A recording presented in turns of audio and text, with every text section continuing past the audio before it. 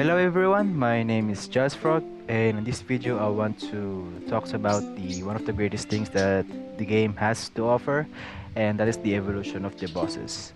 This is game made by Team Ninja, so Team Ninja is not a rookie or newbie when it comes to making design of the bosses because they are really good when it comes to combat and the design of the bosses even from the Ninja Gaiden, not from the Neo. They evolve on making great bosses. I do believe it starts from Ninja Gaiden, and all of those kind of evolve every game they has to offer. Now, I want to talk about that. In this game, is for me, this is really perfect, and I can only compare it my experience from Neo 2 because that's one of the other games that I've been most played with this kind of genre from Team Ninja developers. The thing is, in the Neo 2, the bosses they did evolve from the dream of the whatever difficulty it is, but the thing is that every dream of difficulty there is, they only change the pattern of the unblockable, which is kinda good, I guess, so that a player would be more alert when it comes to fighting a bosses on the different difficulty. But on the underworld, they're pretty much the same. If they added a new ability, I think it's just one or kind of unnoticeable. But in this game, especially on the DLC, the old bosses really have a new combo. They may just add a few of their previous attacks, but I tell you, there are one or two new combos that are really new ones, especially for the second DLC that they have done on the Gilgamesh Rift. The best bosses they added is the 4 Chaos Fiend. Before the 4 Chaos Fiend, there are the normal fiends, right? Which is pretty good. Tiamat is the balanced one. He doesn't have an unblockable. The move set are not so fast and strong. The gimmick of Tiamat is that he uses the regenerate, and for you to beat him is you need to rather than you one shot the break damage, or if you always hit the neck where it deals a great amount of break damage. Lich is the magician of the game. Lich is the magician of all the bosses.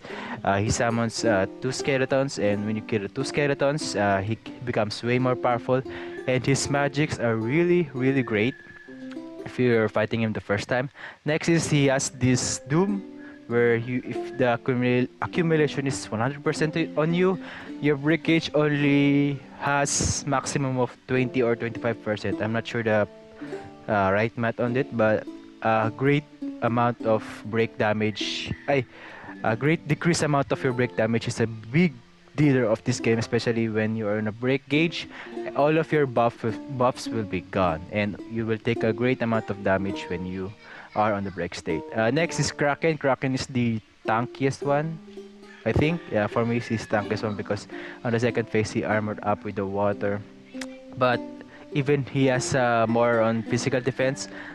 Lich has a weakness when you attack his arm and especially his head. He gets stagger state. And last one is the Marilith.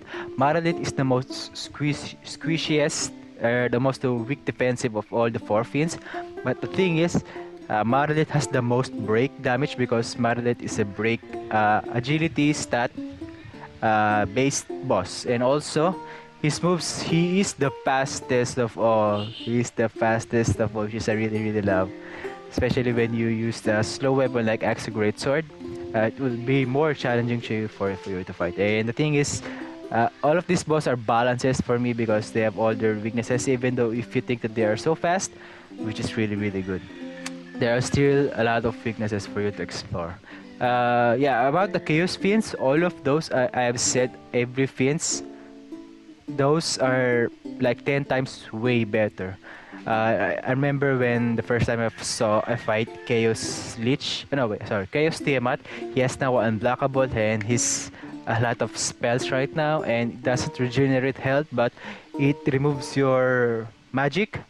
There's a buff, I mean, the display removes your buff, everything. And next it would be Marilith, of course. Marilith becomes way more faster and way more combo. It's like he has now 10 hit combos, which is really pretty insane. Lich becomes way more teleport, more faster, and he's actually have a more grab No, I mean it's the same grab, but it's way faster than the before. Kraken is now like a ninja. He can teleport and jumps everything, everywhere on the map, which is pretty crazy. That's the thing that I really like about the Chaos Fiends. And there's one particular boss that I want to talk about, which is the Warrior Flight. A lot of people said that Warrior Flight is not a good boss when it's released. For me, it's actually really fine, which is it is a balanced fight. But on the last one, oh my god, they really did well, especially when the music comes hit. And that's part. It's actually great that they made it evolve on the last part of the DLC, which is part of the story of the game. Especially when you see the second phase of the Warrior Flight, the second phase is like from the Dissidia, which is amazing for me because I really love the Dissidia game. So, and about other bosses, I think BK became a pirate, which is became no, I mean he's a pirate, but he was at the guns were really great for him because pirate uses guns, and he has a great amount of decent attacks. And for the other bosses like the elemental core, that there's nothing so much. The griffin, they're kind of like the small like a mini boss. I mean, it's still a boss, but kind of represents as a mini boss. Other than that, all of the bosses really well. Even Darkness of Manifest, Darkness Manifest has a great amount of combos. Even though after the DLC, he's kind of like a not good boss compared to other ones. I do understand because, of course, the best last boss is Garland as well. So that's about it. I just want to talk about the evolution of bosses. This is not a review or guide. I just want to express my feelings of how much I really love about this boss in this game, where the game is really focused on not so much on the minions, because the minions in this game, the normal enemies, I mean they are fine, I guess. Some have mechanics like the Kraken, the mini Kraken, the octopus, where it grabs you and removes your buff, and the big guy, which is basically the Magaran attack of the Neo 2, which is really great. But there's there are not too much amount of enemies on the normal enemies. So that's about it. Thank you for watching and have a nice day.